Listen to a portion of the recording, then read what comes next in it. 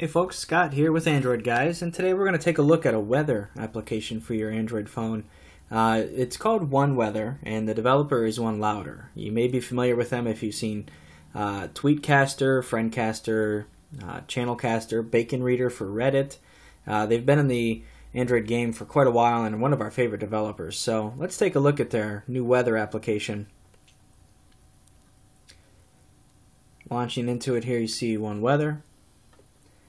Now, you'll see that the color that I have is like an orange and white with a cloudy background.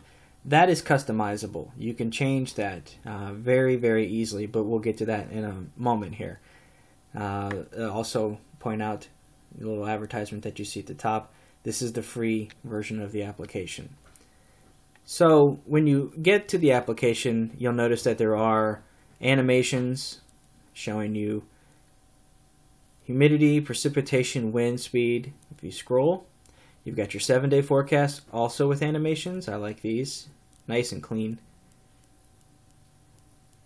Go here, there's your weather. If you have any severe weather watches or warnings, you'll get those. Tornadoes, storms, hail, things like that. Precipitation, you'll see over the next 7 days what the chance of precipitation is. And these also have animations. They've got a nice little color, simple, clean. Here are your different types of maps, radars. This is the radar version or view. Tap that. Air quality index and UV index.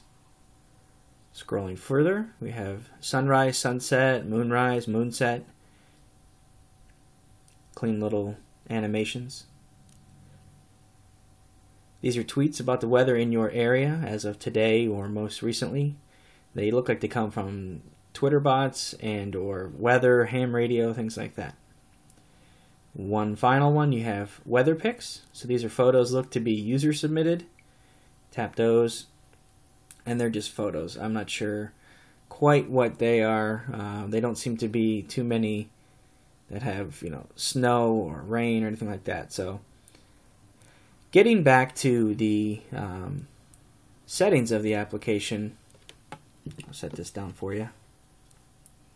Again, you can see, you might be able to make it out here, but there's an advertisement across the top. Leave it a little bright in here for you.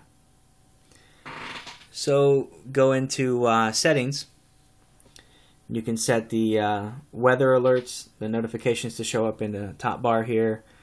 Turn that feature on and off. That's what you see, the 80 degrees from 1Weather right there currently. You can also set how often you want the interval to be refreshing, refresh on launch of the app. And then if you want to go in, you can set the background. Like I said, that's the dark clouds. But if you go into, say, the rain,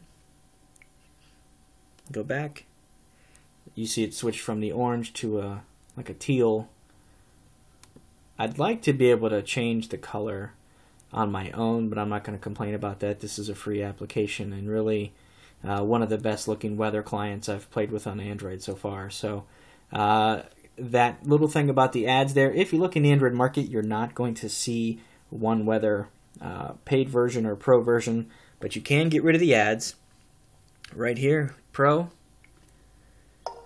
same great experience without the ads, $1.99. So tap that, and that takes you into the Android market to do an in-app purchase.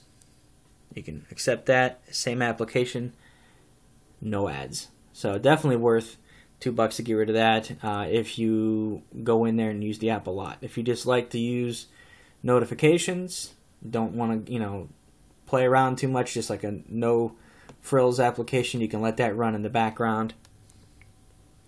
And you'll always be able to see what the weather is at a glance. Pop down, and launch the application. So really, really cool for free. Definitely check that out in the Android market. I'd love to hear what weather apps you're using. Leave a comment here on the YouTube page.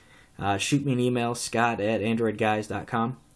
And if you haven't had a chance to yet or have not done so, please subscribe to our YouTube videos. Also check us out on Facebook and Twitter. And of course, go to androidguys.com for more news, opinions, reviews, and more. Thanks, and have a great day.